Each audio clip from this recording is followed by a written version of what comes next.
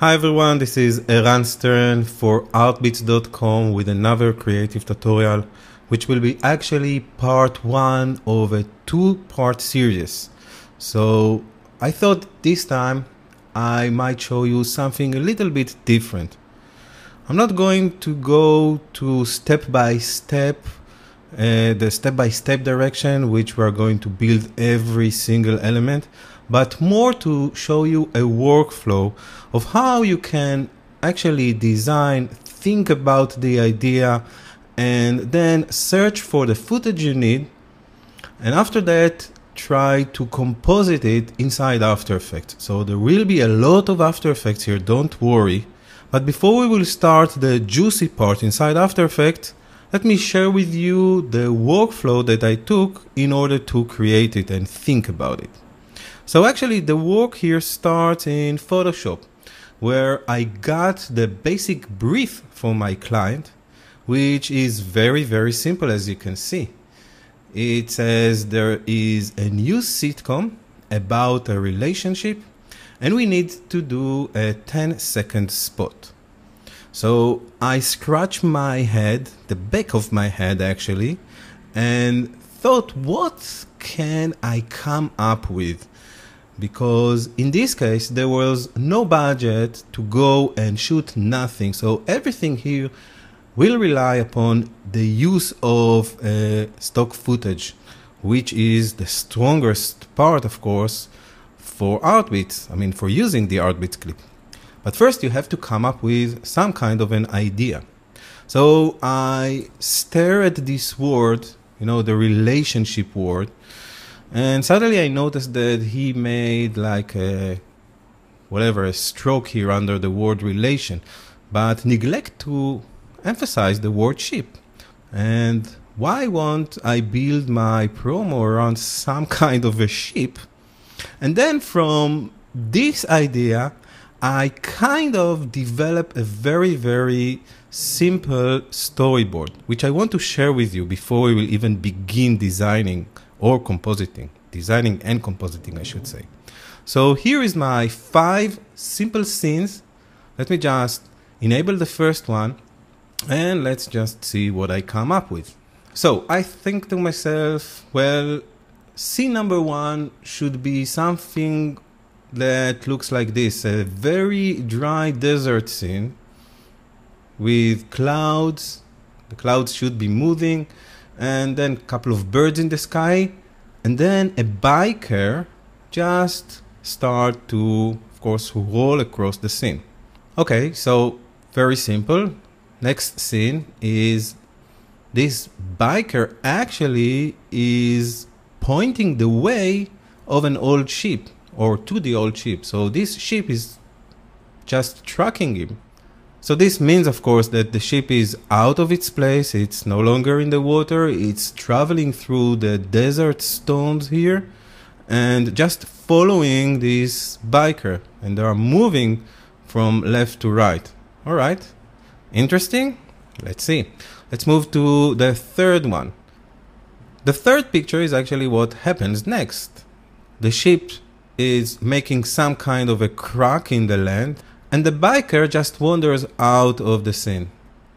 And just to make it a little bit more interesting, there is also some kind of a flock birds flying in the sky. Okay, how this will end up for a program or for a promo about relationship? Well, very simple. This will be a picture that zooms into a couple living room, which means that some kind of a living room. And let's highlight scene number 4, and you can see here that basically I just wrote down crash zoom. So we are moving, we are transforming from the scene, the surreal ship scene that we just built, to a guy and a girl which are just standing in the living room, and she's actually pointing him how to hang this picture. So there is some kind of a relationship, maybe an argument, I don't know, something like this. And at the end, she is happy, he's looking at her, there's love around, and of course the title of the program is forming. So this is the story that I came up with, something about a sheep and a relation. So a relationship. How clever it is. Very. So after coming up with this idea, which sounds like very ridiculous one, but should suffice, it should be funny, I think, if we will manage to composite everything in some kind of a realistic form, I thought that, okay, I should find some footage in order for me to build it.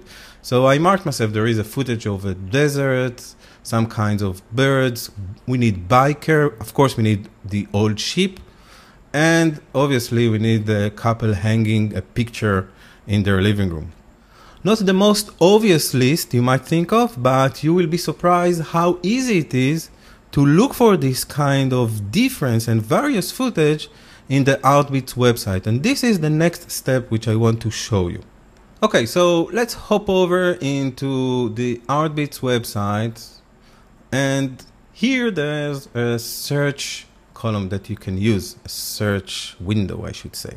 So let's start with the obvious one, with the first thing. Let's just type down biker and let's just press search in order for the search to engage. And as you can see, we've got 117 clips found. Now obviously we need some kind of a biker which we can isolate from its background. So not all of these clips will do for our task. I also, in my case, in most of the cases, I like to just search for the HD stuff, or HD and above. So here I can narrow my search to HD, which doesn't help so much because most of the clips in the Artbeats website are HD. So I might add in a comma, and let's try to see if there's biker which is traveling in the desert, or biking or cycling in the desert. So this narrows it down to 27 clips, which I think it is much easier to look. So I can just look here and see nothing is really matching my description. Let's try page number 2. And these are more likely to work.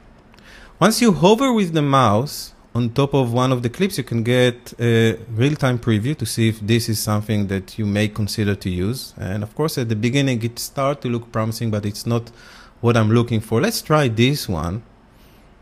And let's try to see. I think that from this point here, we may have enough footage in order for this clip to be used in our scenario, in our surreal scenario. So the next step that I will usually take is add this to my bin. And in order to do so, you need to be registered into the Artbeats website. So it's a very easy procedure, but however, I just added this clip to the bin.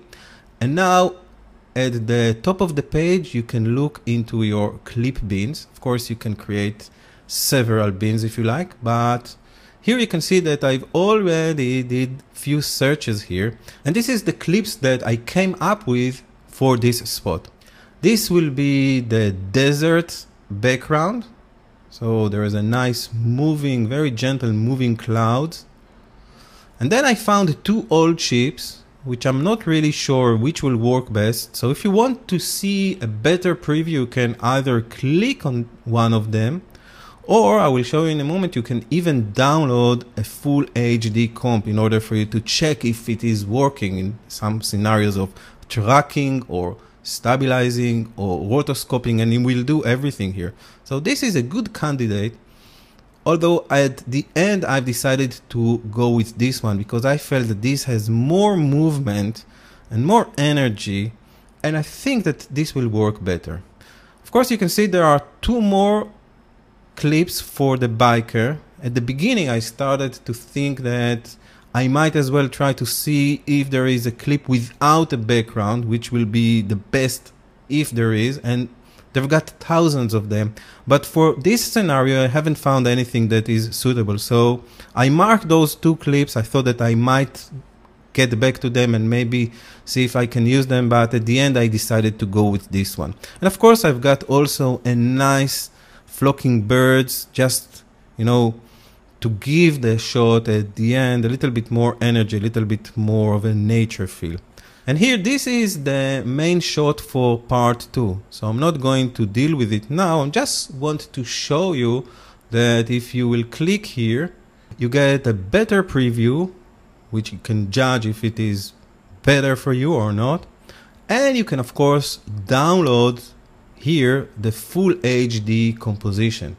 Of course, it will come up with a watermark, but it will be a full res version of the clip, so you can test it, you can see if the tracking goes well. And of course, what I did is download the full version and actually used it in my storyboard just to outline to my client that the scenario will work, and it helps me to actually explain it and sell the shot, or sell the idea at least. So this is a very easy and important step, which in most of the tutorials that I did for Artbeats, I skipped this step because to me it looks very obvious. But I thought that showing you this maybe ridiculous idea at the beginning without explaining the stages that I took in order to create it might be a little bit out of context. And I wanted to show you how basically am I thinking, what am I doing in order to create this kind of as I said, ridiculous composition that might come up, I don't know, maybe interesting. So now, after I've collected everything, I downloaded the clip and import them into After Effects. And now finally we are ready to start to work with them inside After Effects. Okay, so in part number 1, we will create our desert scene.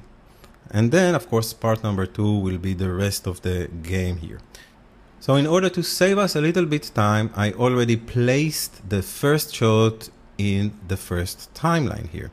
And this is our ship with all its glory. Before we will try to isolate this ship from its background, because remember, we need to composite this on top of our desert scene, I just want to show you the clip. And the reason is that when you're doing something like this, it's always important to take a moment and watch the clip. Just learn, see what it consists of, what is the movement, what is the perspective, if there's a shift in colors, all these sorts of things that might come up when you're starting to compose it. And if you are planning ahead, then you have more, I guess it will be easier and you will not have to work twice. So you see that it is quite stabilized and it's quite all right, but if we will use it like this, it will be very difficult to isolate it. Of course, first reason is that it is moving, it's not staying on the screen. So the first thing that I think we should do is basically stabilize it in place, and then we should be able to just prepare several masks on the first frame, and if we are lucky and the stabilized result will be sufficient, those masks should hold for most of the other stuff. And I know there's people here inside the ship and they are moving from side to side, so we have to tackle this as well. But first things first, let's try first to stabilize it. So since I'm working in version CS5.5, I thought that this is a great opportunity to check how good is the new warp stabilizer. So in order to do so, let's select the clip, and then from the animation menu, I'm going to choose stabilize motion. Now, the warp stabilizer is basically some kind of a black box, which means that it does all its magic automatically. Most of it will be in the background, which means that we can now free to work. We can, if you like, scrap this timeline or work on another composition, maybe prepare another element, and then in the background, After Effects will keep continuing to analyze the clip. However, you can watch it if you like. There is also an estimated time, how much time it will take, and this is all. We are working from the beginning until the end. Everything will be done here at full HD resolution. So just in order for you to get a sense about the speed of things and how things are moving along. Instead of smooth motion, which is the default result, already I'm going to ask it to give me no motion. And this means that after the first stage will be done, the second pass will try to identify my object here, which is the old chip, and try to fix it in the background or in the scene without any movement at all. Okay, so I fast forward in time to the stage where the analyze has been finished. And let's just run preview the result. Remember, I told it that I want to remove all the motion in the video, so no motion at all. And you can see actually the result is quite impressive.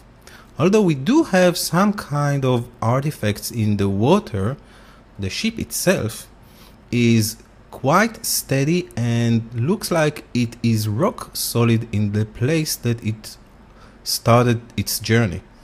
So this means that we can now try to rotoscope it, try to cut out the shape of the ship, and we should get a very impressive result. Now, the easiest way to do it is to create yourself a new solid, and I will stick with the gray for now. Make sure it's a comp size. Then press T, change the opacity to 50%, and then take your pen tool and very gently start to draw your shape. Now you have to be very close, and you also have to be a little bit patient because this will take a little bit of time. However, remember that you can do it with all the time in the world because you only need to do it for this frame, and then for the rest of the frames we might need to just modify few of the masks. Now, I'm not going to make you watch me do this kind of tedious and a little bit boring task. Instead, what I'm going to do is just get rid of this dark solid and unshy my two layers here. Now I'm going to drag this layer, which is the stabilized boat, to the back of the stack here. Just frame this result. And here I've got already a pre-made mask layer that if I will press M to see the mask, we can see that I already took care of everything, meaning that I have a couple of masks that describe the main ship shape. Then I did a different mask to describe the waves, and then I also cut out two masks for the people, and there is also one mask for the hole here. Now, in order to make it work, I needed to modify these masks a little bit. So every 10 frames or so, and in my case every second or so, I just placed keyframes in order for this mask to follow it. But it was very, very easy, and it frankly didn't took me more than 5 minutes. So let's say that we are now 10 minutes after the start of the whole work. So 5 minutes to stabilize it and then 5 minutes to mask it doesn't look like a lot to me. Now when the mask is done, you can select your clip and then choose for it the alpha matte, and it should create your transparency pixels for you. However, you can see that the strings are not included. If I'm just going to solo this one, or in fact let me just remove the track mask, and we can see that there are also strings here, which, I mean, you can try to mask them with masks, but I think a more logical way is just using the After Effects built-in shape tools. So just make sure that nothing is selected, and this is what I did in this case. I just place few strings here, which follows more or less the strings that I have here in the video frame. So on their own, this is what they look like. It's just few strings and the same color of the rope in the video, right? But once I'm going to combine everything together and let's re-enable the track matte, it's basically going to look very, very convincing. And you do have to remember that we are going to take this boat, scale it down, and then move it across the screen. So with all the treatment that we're going to do, such as motion blur and movement and animation, we will probably get away with it very, very easily. But this is of course only the first step. Okay, so we've got the ship out of the way, and let's try to do something similar with the biker. We also need to remove it from its scene, from its background. First of all, as you see, the clip is far too long than what we actually need. So we need to identify the spot that we want to start this clip from. So let's say something from here. I will trim this to its in point, and maybe just before he's going to disappear in the ground. And I'm not going to worry about the ground is just not so much visible here, because I'm going to place him basically on a similar, if not the same color. So it will look good, I think. All right, as soon as I have this, we can actually trim the whole comp. So we will have only this to work with.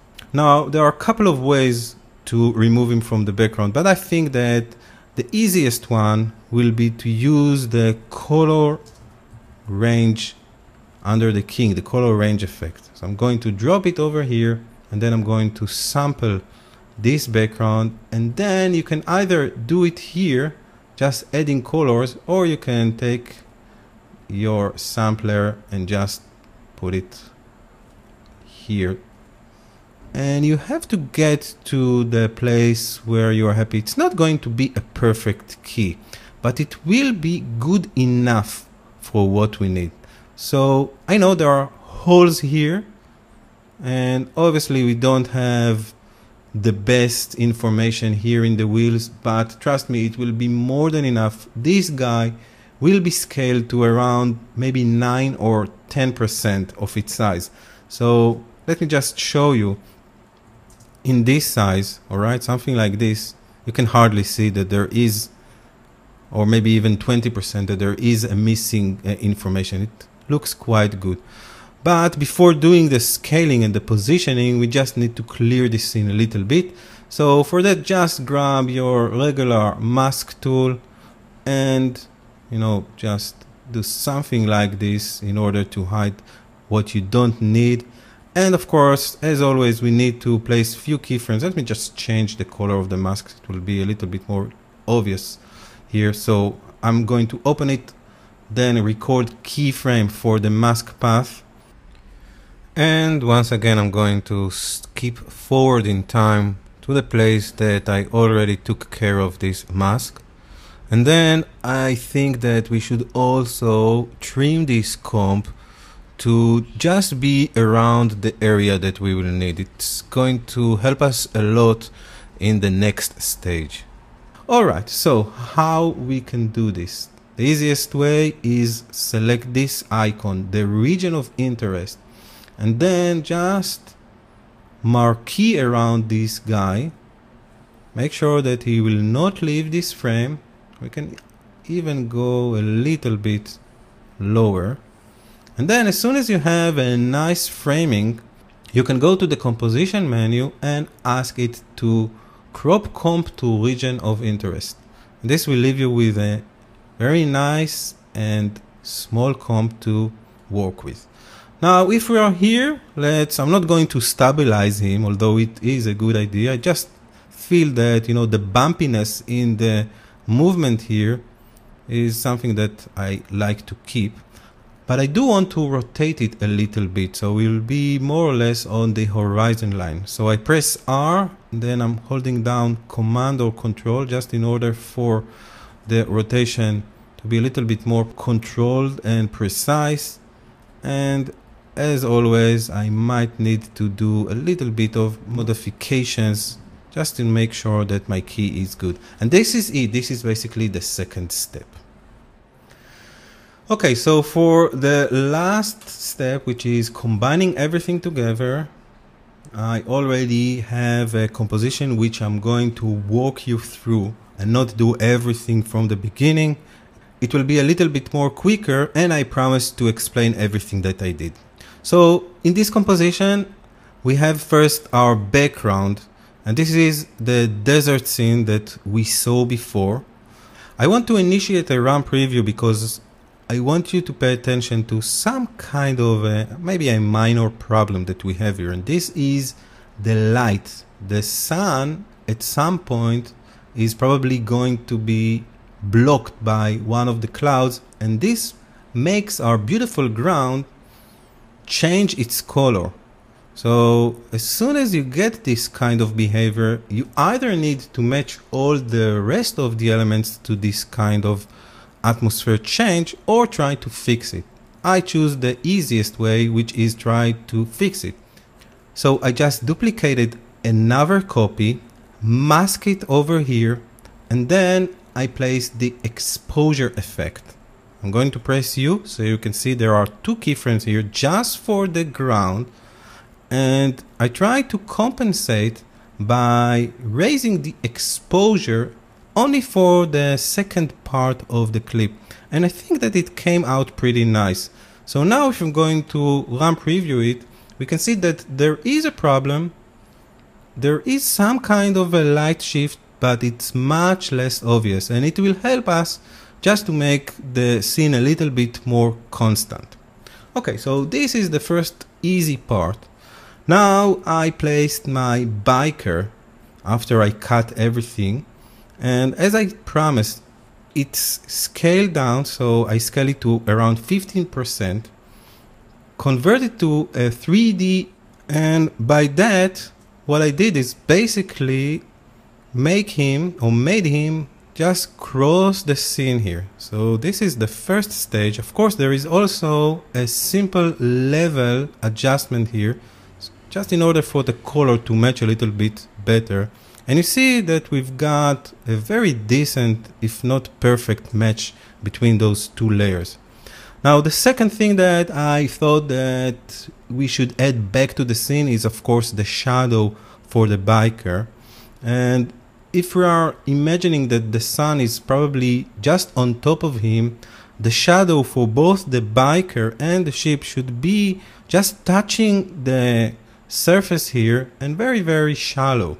So in order to create it, I just duplicated the cycler, and I'm going to hide this effect, just let you watch it as is. So this is another copy of the cycler, and what I did is added the transform effect, and the transform effect basically allows you to just create a transformation without opening the transformation here, because here I already have keyframes in place.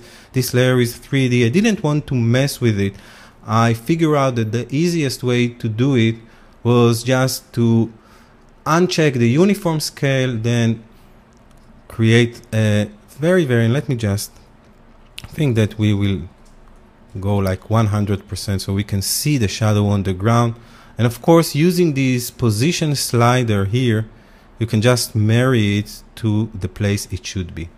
Now, this is the same image, so in order to fill it with color, I just added the fill effect with a black color here, very simple. And on top of this, I added also a displacement map effect, which takes the displacement from the background. And this is just a very, very minor effect. You probably wouldn't notice it, but you know, just make sure that the fine details are there. And then on top of everything, I just added a fast blur because the displacement gave me a little bit of a rough look here. I took the whole layer, converted to the multiply blend mode, and lower its opacity. Basically, you can lower the opacity from here, but since the transform also have an opacity slider here or opacity value, I choose to do it from here. So all the transformation will be at one place. Okay, so now we have our guy here, our biker here. Let's just zoom back and let's introduce the ship here. So the ship is very, very simple. We already did everything that we need. I'm just going to, once again, zoom out a little bit. Same idea here. I took the clip, converted it to a 3D layer, add curves and level just to match up the colors, and gave it very simple move, basically on its X and a little bit on the Z position. So the combination of the two is already starting to look very promising. But we want to make it a little bit better. So first, let's not forget that we did have some kind of birds in our storyboard. For that, I choose this clip. Let me just show you it here without the masks. So this clip, we can see a flock of birds just traveling around the screen. Very calming. Few birds are flying in the opposite direction. This clip was very easy to integrate as well. First, I just mask the part that I need, edit some feather in order for it to integrate a little bit better. Then let's come back to the scene here, open the eye for it, press U just in order to see the keyframes. And of course, there are two keyframes as well for the birds, so the birds themselves are moving from one to the other.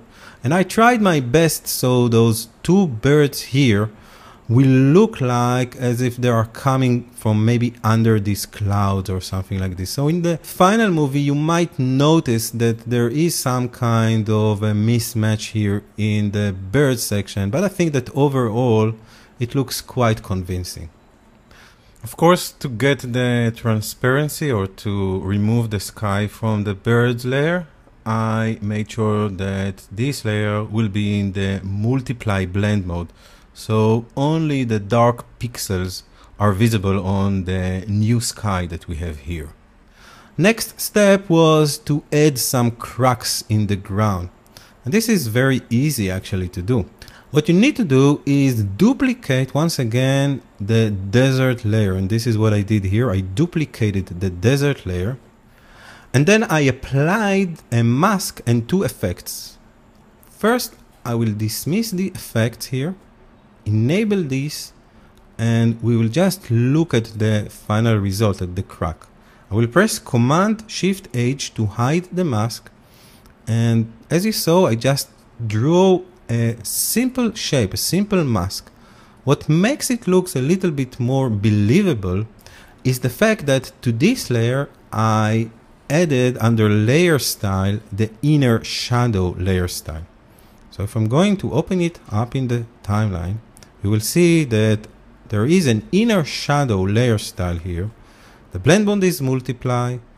I raise the opacity to 85, change the distance a little bit, and this is just something which I eyeballed. So there is no definitive numbers. Everything should match according to what you are working on.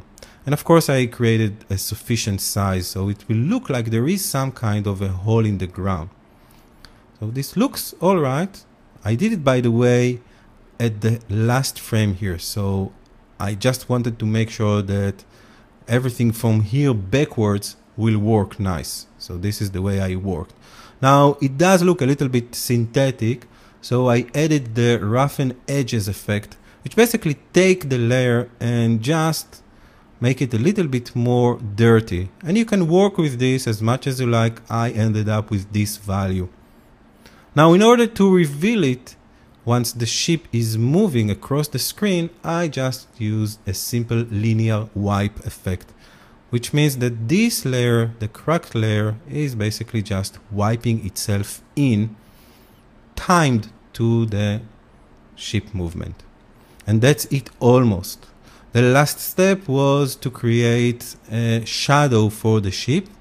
Same idea, more or less, as the shadow for the cycler. Except that for this instance, instead of using the transform effect, I actually went with the CC slant effect, which gives you basically both in one. It gives you the transformation and also the color.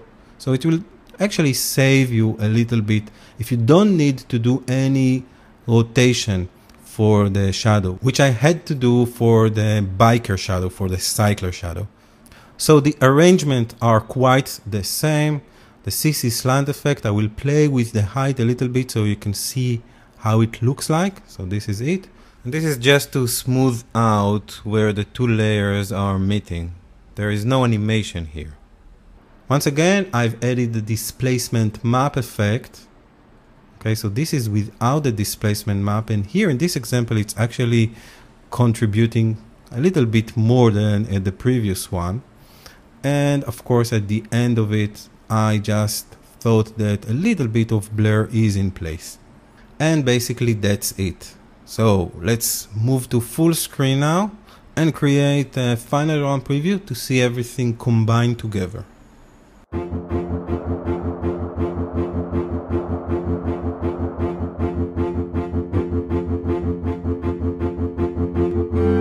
So hopefully you will join me on part 2, which will take this scene and arrange it in a living room of a couple, and then we will end up with our final spot.